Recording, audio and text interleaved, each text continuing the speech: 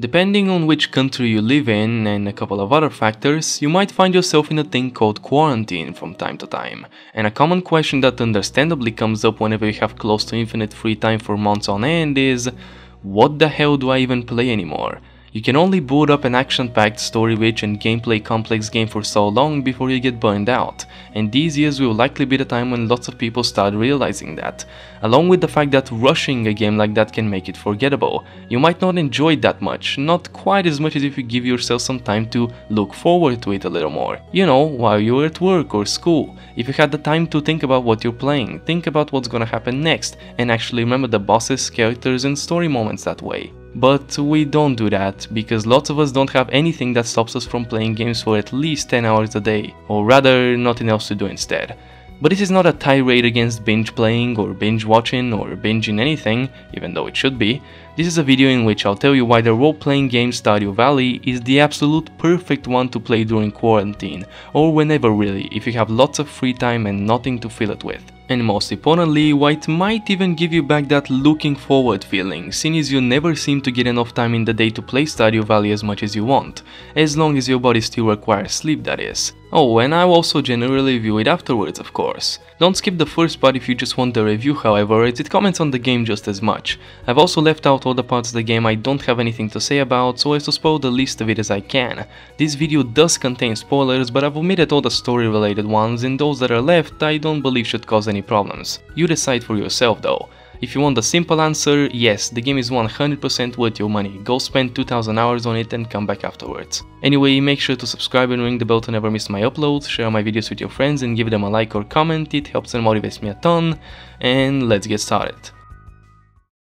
Firstly, what even is Stardew Valley? Stardew Valley is an indie live sim role-playing game that was released all the way back in February of 2016. It's made by just one guy, Eric Barone, aka Concerned Ape. It got a critical acclaim immediately, skyrocketing to Steam's top 10 best rated games of all time, and has been sitting there getting frequent updates ever since. The premise of the game is simple enough. Your blank slate character gets tired of their day-to-day job and decides to settle down in Stardew Valley, at their departed grandfather's old farm. You have a couple of activities to choose from. Renovate the dilapidated place, plant crops and trees, build coops and barns for your animals, refine your agricultural products into various items to sell them as is, cut down trees and forage for food and plants, venture into the mines to mine rocks and kill stuff, calm down with some fishing, socialize and build relationships with the townspeople, complete their quests, get married, have a child, restore the community center, fill up the museum with artifacts, minerals and books. Wait, I have to collect every single item in the damn game? What, there's an infinite mine? And a quarry without monsters and respawning ores? And next to it is this long dungeon with the flying skulls from Doom? What? Whoa, there's even events every single year and... basically, live a life. And that's why it's the perfect quarantine game, because you can continue to live your life like nothing happened. Okay, jokes aside, why is Stardew Valley the perfect quarantine game? Number 1, it has no set end. That's a big plus. You can squeeze a ton of gameplay out of a game with a set end, but still never reach the hundreds of hours you can in Stardew Valley. Here you can keep on playing, doing the same stuff until you get bored, and one day you'll log out and leave your farm. Well, that's kinda sad. For real though, there are in fact a finite number of goals for you to achieve, but some of them are so difficult that you'd have to have fallen in love with the game so much upon achieving them that you'll probably continue playing for a while afterwards. Either that, or you're the most extremely dedicated completionist of all time. However, while this ultimate no set end approach does help tremendously with the quarantine game part of the deal, it provides a kind of anticlimactic end to your journey as well. You don't stop playing while still in love with a game, one that just ended for either a story reason or something else. You stopped playing because you got bored. It's like having a TV show with 10,000 episodes that no one will probably ever watch the entirety of, and instead quit whenever they get bored. It doesn't really force you to stop while you still love it, you stop whenever you don't. Thus, a no set end game has its positives and negatives, so it's really about what you are looking for. And the advantages that we're looking for, being able to play as much as possible, are what is present. And you will play it a lot, since, number 2, this is easily one of the most addictive games out there. It adds all of these little touches that make the sense of accomplishment so much greater. Instead of harvesting your crops and just selling them on the spot one by one, you get to see all of them collect at once at the end of the day. You don't get your money upon completing the quest, you get to open your log and retrieve it from there. And the game doesn't have an XP bar that's constantly in view, informing you of when exactly you hit mining 3. Instead, you get little surprises at the end of each day. It's not, alright, if I mine 20 more ores, I think I'll be there, but rather, oh, level 3? I guess I did mine quite a bit today. Good job, me. It's so addictive, it's easily among those like The Binding of Isaac, Slay the Spire and Into the Breach, maybe even better. They are also all non-narrative driven, so you can stop playing at any time, then come back in a couple of months and continue playing just like that. That's great for number 3, accessibility, since a lot of new people are getting into gaming right now and won't have yet evolved to stare at a monitor for 12 hours a day for 3 whole months and not have a single headache.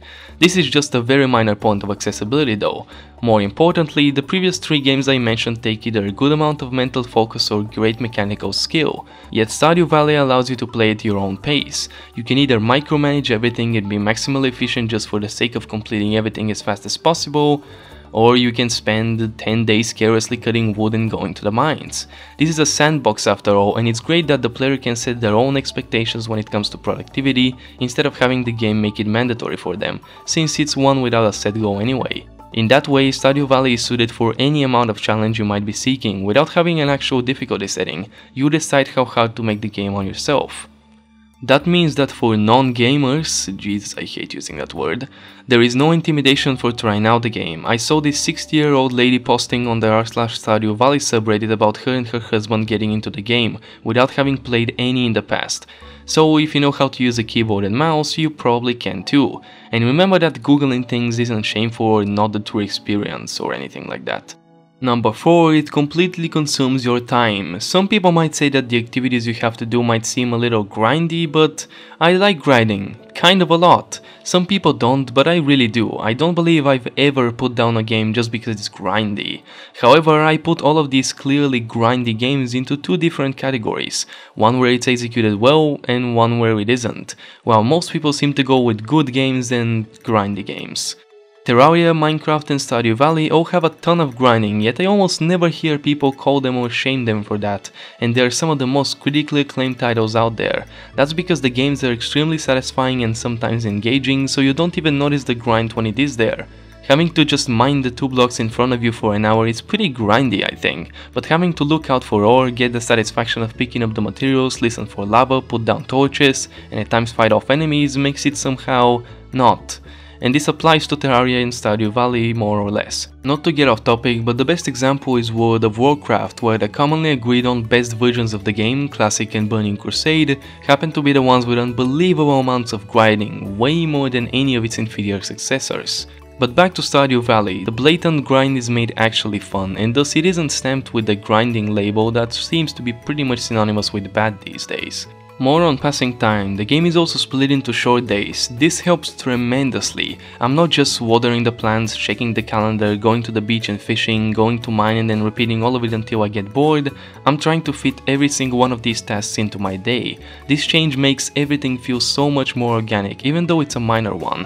Even more importantly, it gives you such a worth perception of time. It makes many in-game days fly by in a flash. I thought a single day couldn't possibly be more than 8 minutes, with accounting for pausing while fishing of course, but it turns out they're 13 minutes. Be honest, how many of you were able to guess that? And the game only saves the beginning of each day, which means you're always looking forward to something when you're trying to log off. You keep saying just one more day and before you know it, it's 3 AM. Number 5. There's so much content in Stardew Valley. I can't recall a single game that causes this simply overwhelming feeling as much as this one does. So many realizations strike you as you learn about each aspect of the game. You ship your first crop, then sometime after open the collections tab and see that there's dozens of others to grow. Same with fishing. Or when you give your first gift and open up the social tab and see the various townspeople that all have scripted events which happen as you get friendlier with them and possibly marry. And who can forget the community center? With every single bundle you complete, you unlock a whole variety of bundles, which then go on to work the exact same way. With each one crossed off your list, the game seems to somehow expand even more by unlocking a new location. I think I did my best to explain this feeling, but nothing beats actually playing the game. And the fact that it leaves you to do whatever the hell you want doesn't necessarily mean that it won't gently push you into trying out other stuff. For example, in order to survive the deeper levels in the mines, you need a big backpack with lots of food. The backpack costs a good amount of gold early on, and the only realistic way to earn it is either through fishing or growing your farm.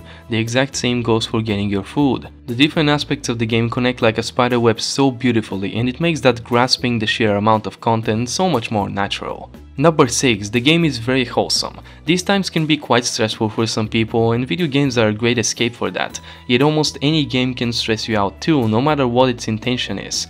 Not Stardew Valley though. The game's world is stress-free and cheery. I can't recall a single thing that could possibly bum you out, except two things. The first one is dying in the mine, since you lose so much stuff and you can only get one of them back. However, you can go in pocket stuffed with 50 various food items like in Skyrim, which pretty much makes you immortal. And the second thing is maybe those serious conversations you sometimes have with the villagers, though I highly doubt it. And finally, number 7, this is one of the best games to play while in an online meeting. Now, I obviously don't think you should play anything while in a meeting, but that would be like telling a curious teenager to just not try weed. If you know they're gonna try it no matter what, it might as well be in the safest way, and you can't go safer than Stardew Valley, as you can perfectly focus on what's being talked about. In fact, you can watch as well, and not even with a second monitor. It's actually even better with a little picture-in-picture tab, since your eyes won't have to travel as much, and it doesn't affect your gameplay either. Put it in the top left and you won't be missing much. Stardew Valley is also great for listening to podcasts or albums or really anything you want to listen to but can't just sit there and do nothing at all in the meantime. So let's get into the things I couldn't squeeze into that first section of the video. Firstly, we obviously have your farm, of which you can choose 7 different types. They all provide vastly different layouts, with some cutting the available tiles in as much as half. Some spawn monsters, others have forage, and most house some kind of body of water for fishing. All of them honestly seem so different and interesting, but I'll stop here since I've only tried the default one so far. The farming part of your farm is ironically the one aspect of the game you have spent the least amount of time on at the end of your journey, whenever that is. It's extremely simple since there is no other way to execute it really. You plant a ton of crops at the beginning of the season, then a couple of times after, and only water them manually for so long before you get to sprinklers and basically forget about them forever. You can also plant fruit trees and they don't require anything but for you to pick them. The picking of anything is always satisfying due to the chance of them being silver or golden, which increases their price respectively. The animals in your farm are also nice, though they can't be automated, so you have to pet them and milk them yourself at the very least, if not put down their hay if you don't have the deluxe barn yet. If you don't care about the materials such as wool and feathers that they provide, I don't actually think you have any reason to own animals at all. The time can be spent more efficiently elsewhere and you can get unbelievably rich with just the crops alone. Oh, and you can also cook in your house, but I never dabbled in it as much, so I'll leave it at that. I didn't have many problems with the base building in this game, or rather home building, since there isn't anything else to consider when it comes to the default farm other than practicality and aesthetics. There's something so satisfying about constantly clearing the respawning forage and trees and slowly filling up each tile of the farm with something useful. There are tiles that you can't build on, however, and for no apparent reason the way I see it. Otherwise, it gives so much freedom and it's amazing to see just how creative some people get with it. The relationships and friendships you can develop with the villagers are great in some ways and not so much in others. I love all the characters, they're very charismatic and actually quite interesting. The events that come up, whether they be as you gain more hearts or simply scheduled to happen on a certain date, are all pretty cool, even though I obviously haven't seen all of them as there are so many. It's easily one of the biggest parts of the game. Shane's events in particular are great, though I won't spoil them. Discovering them on your own can be quite surprising. For me, I'd say they're worth the hassle of giving gifts, but that's the second thing. That's a lot of hassle. The outcomes are all great, yet the way you arrive there can be quite cumbersome. Taking the approach of no googling is complete cancer in the beginning of the game. There is so much trial and error as you try to find out who likes what and where they even are at what time of the day so you can give it to them. You'll be wasting so many items on people that don't even like them. Ice cream, description, it's hard to find someone who doesn't like this. Well, guess what, Emily doesn't, and you'll lose points if you give it to her, literally. There are special notes you can get, and some that might drop will tell you what gifts particular people like, however you only start getting them in the beginning of winter, which is more than 20 hours in, and I don't see any reason why. And don't even get me started on the townspeople that just stand in their room all day and never actually come out for you to give them the thing. This isn't just on birthdays, it's also for quests or gifts at the end of the week or something. What could have possibly happened if we could just knock on the door, make them come over and give them the gift? This doesn't happen that often, but then again, I usually don't even bother giving gifts on non-birthdays anyway. And possibly the worst one in the whole game is this. Really? I can't just, reach over and give it to her? It's her birthday and she's not leaving for the whole day, it seems. Alright then. On top of that, each heart represents 250 friendship points. This can be confusing since you can give someone 2 gifts which they seem to like yet not fill up a single heart. Do I get a heart when giving a gift after filling up those 2 check marks, or what the hell do they mean? When it comes to the fishing, however, it's surprisingly fun. There's a lot of mastery involved, as weird as that sounds, and I almost felt like I was using some sort of tracking hack by the time I reached level 10 on fishing and was good enough. It's so good, it's in fact the first skill I maxed out, and way before all the others. However, I think there are too many fish that are too easy and too many that are too hard. The bottom of the barrow fish will allow you to take a bathroom break while you're catching them, while the harder ones, mainly the legendary fish, will snap and jump all over the place. It's basically impossible to know what they're gonna do, you just kinda have to get lucky. There aren't many instances where the struggle drags on just enough but not too much, enough for you to pay attention and maybe turn down the podcast you're listening to, but still not be too frustrating. Another way to get points is by completing quests. You'll get some in your mailbox every once in a while and can hold on to them forever. As soon as I actually started making some money, which was like 10 days in, almost all of them became not worth it for how much money you get. This is fine since you also get some good old friendship points, but the quest doesn't say that. And the notices that get put up in the town square, the help wanted quest, do state they give friendship, so the logical conclusion for anyone would be, why should I do the mail quest if they don't give me that? As for the help wanted quests themselves, they're usually something like Emily going, oh yeah, I'd like to put a 2.5 carat diamond under my pillow, nothing crazy, could someone bring me one? We might grow a little closer, as long as you don't give me ice cream later, that is. You also unlock special orders at the beginning of your first fall. Depending on what they require you to do, they can take up anywhere from a couple of in-game hours each day to your whole schedule for the preceding week. And the time frames range from 1 day to literally a whole season. They do offer a proper reward as well, a unique recipe, stock unlock or item that you can't get anywhere else, some gold and sometimes friendship too. It's not made clear either, however, sadly. Next, I'll comment on the mines, as they were the place I spent the most time in early on due to the fact that they're also the most addictive part of it for me. They have 120 floors, with each of them the loot and ores become better and the monsters progressively harder. On top of that, every 10 floors you get a chest with some sort of useful item. I won't say what the cooler ones are, but they're really useful, it keeps you wanting to explore more for sure. You often get equipment too, and a lot of times it's a weapon. The time management and inventory management part of it turned this otherwise easy dungeon crawler into a more engaging one. However, and I have to preface this with, I know you don't buy Stardew Valley for the combat, it can feel very repetitive and boring or even annoying at times. It's the weakest part of the game for sure. When the enemies get more and more difficult, they don't actually get more and more difficult. They just get more HP and you have to sit there hitting them for 10 seconds. Don't even get me started on the flying ones, who you can knock back across the whole screen and have to wait for them to fly to you, then do it again like 7 times. It's so exhausting. Mowing through a bunch of slimes pinned up against the wall is satisfying, sure, but remove the wall and the whole experience turns into a I chase it around, then the second one hits me from the side and slows me down and now they're all over me and oh my god, I hate this. The more I played, the more I started resenting the combat, and all the more often it made me go, oh shit, here we go again, whenever I spotted an enemy. The controls are also not the best in the world. Sometimes you strike towards your cursor and sometimes wherever you're facing. The worst problem was getting stuck in infinite swinging time loops, or whatever you want to call them. Basically, as long as you keep spamming left click, you can't switch your weapon and you can't turn. I see no gameplay advantage for this whatsoever, and it forces you to take your time while a flying lizard is furiously coming for you. The second mines you can unlock are the quarry ones, which are a once in a lifetime experience, as in you'll go there, clear the annoying skulls, which are still the best flying enemy in the game since they don't take their time, go to the Grim Reaper statue and pick up the golden sight, then finally never return again.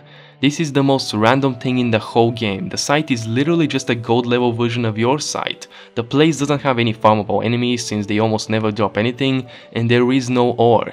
The rocks don't even drop stones, and you unlock another mine with which to farm them infinitely anyway. Finally, we have that very farming mine, the bottomless one in the desert, aka the Skull Cavern. There we find some reskins, unique enemies, and the lower you descend the better the ores get. It's all about seeing how long you can last and how deep you can go. Anyway, you have these chasms you can jump into and fall up to 15 levels down, I think, and it's a perfect addition for this version of the mines. It adds a little more RNG to push it to unexpectedly low levels, and it's already incredibly engaging to warp there at 6 AM with a totem, be as efficient as you possibly can and mine dozens of iridium ores, then warp back to your farm 20 minutes before the day ends.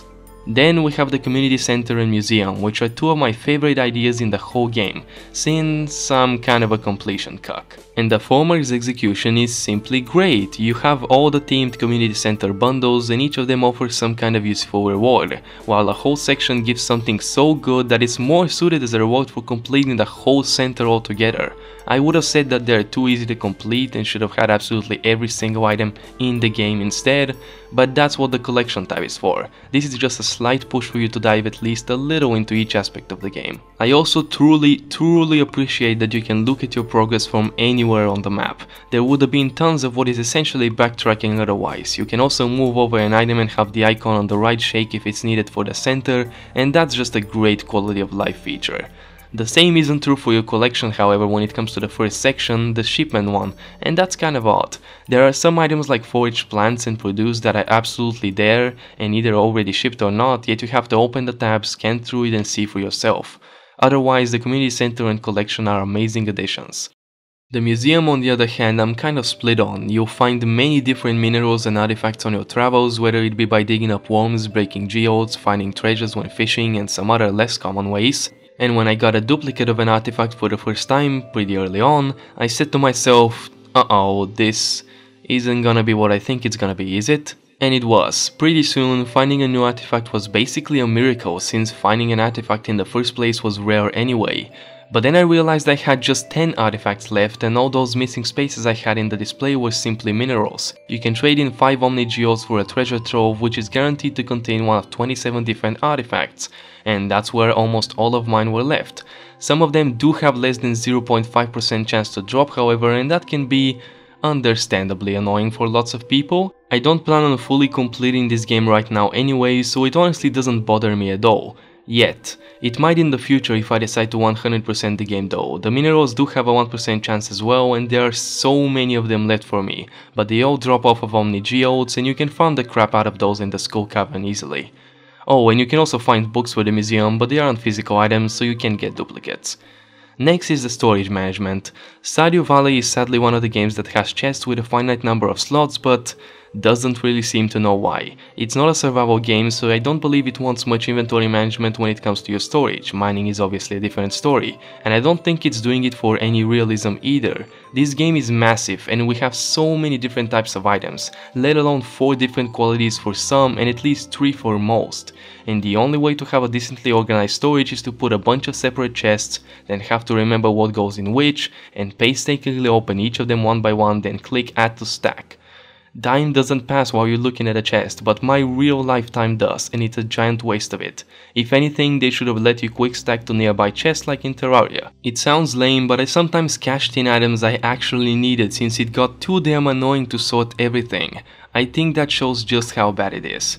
I'm not gonna go off on a tangent, but a lot of games do this and it's frankly bullshit. I think they'd benefit from having one big chest whose space can be upgraded with materials. It could be separated into different sections with the spaces in each customizable, be it with simple borders on a big scrollable page or through flippable individual pages. You could name them, color them, customize them however the hell you want. It'll also have a search bar, obviously. Hell, make this super chest take up 2 times the space normal chests do for how many slots it has. I don't care. Stardew Valley has such great design and I was very surprised it half-assed this part of it so much.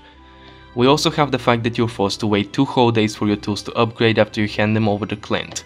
Now, the following problem might be coming from me, but I wanted to upgrade the less useful tools just for the sake of it. Tools such as the trash can or the watering can, which pretty much becomes obsolete after installing sprinklers. Yet I honestly just didn't want to bother since I don't need them that much anyway. That's how annoying it is. Besides, whilst working on the tools, Clint cannot break open your geodes, and I see absolutely no reason for that whatsoever.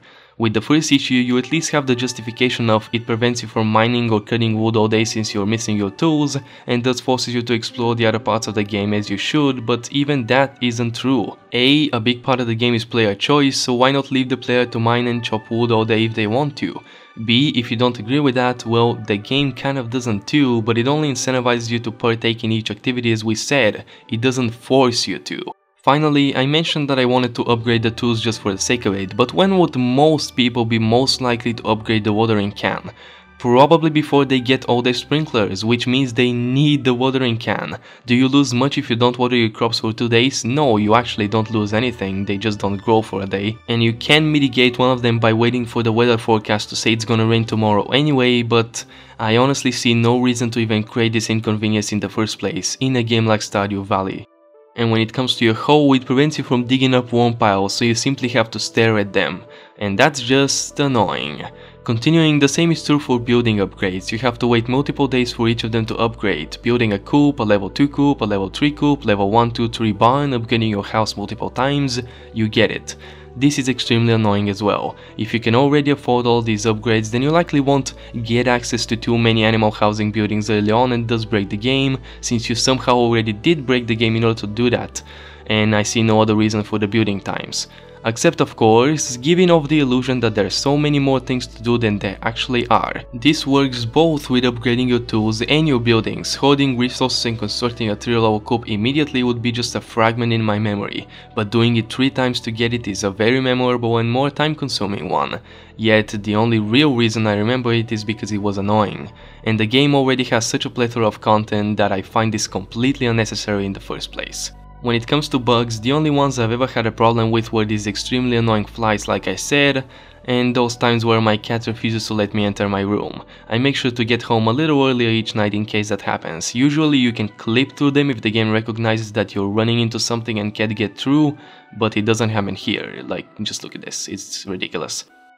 Finally, I have almost nothing to say about the visuals in this game other than they're beautiful. You get desensitized to it after dozens and dozens of hours of looking at this small town, sure, but stopping for a moment and just staring at the pixel art was very common for me at first. However, I do think Harvey's model looks literally nothing like him. In conclusion, Stardew Valley is one of the most brimming with content, addicting and relaxing games I've ever played. If you haven't checked it out, I highly recommend it. A 14-year game with a 97% positive rating on Steam, not very many flaws and at least 50 hours game time, with the possibility of pretty much infinite game time. And I'll give Stardew Valley a medium 9 out of 10. And that was it for this in-depth Stardew Valley design analysis, or whatever you want to call it. Ring the bell, share, like, comment and so on. Make sure to check out my rating list if you're interested. I also keep all my video ideas there, and what I'm currently working on, it's linked on my channel. And as always, subscribe if you like this type of content and want to see more of it. Thanks for sticking around, and I'll see you in the next video.